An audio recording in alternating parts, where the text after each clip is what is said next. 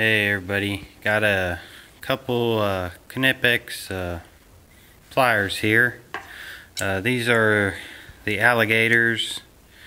They're more like a traditional slip joint. Like if you like channel locks or the Douglas style, anything like that, and you're wanting to try something different, but you're not for sure if you're gonna like this push button style, I would highly recommend trying these first to make sure that you're gonna like, you know, some people don't like this style of teeth.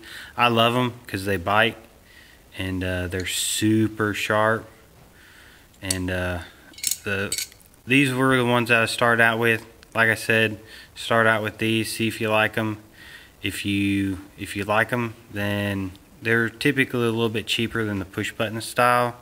So I mean, just to try them, see if you like them, this is a good one to start with. And then these push button, this is what I have in all my bags now. I keep this in my tool belt that I carry around on rough ends, mostly if I have to snug something down or pull nails out or whatever. That's what this is now, pretty much. But all my other bags, they have the push button style.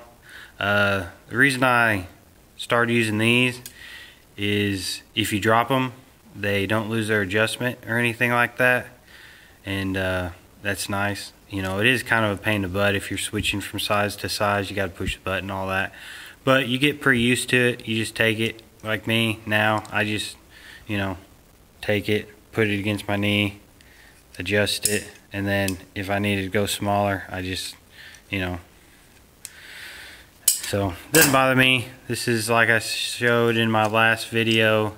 These are the Rika brand, same thing, just green handles. But yeah, if you're looking to upgrade from channel lock or Douglas, I'd try these out. See you guys later.